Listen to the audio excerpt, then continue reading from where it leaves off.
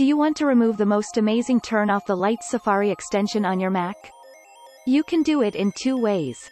The first one is by removing the app from the Applications folder. The second is by removing it from the Launchpad.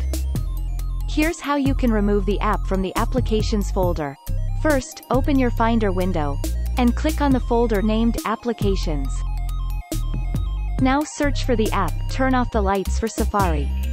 And click right on this icon, then choose the menu item Move to Bin or Move to Trash. Then it will ask you to type your Mac computer password. Type your password, and click on the blue OK button. And now the Turn Off the Lights for Safari is removed from your computer.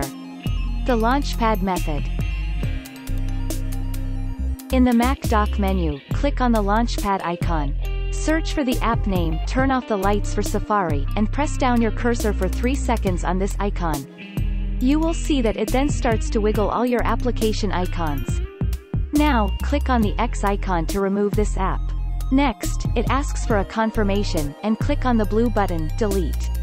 And that is it. For more helpful tips, subscribe to the Turn Off the Lights channel or click another video to keep watching.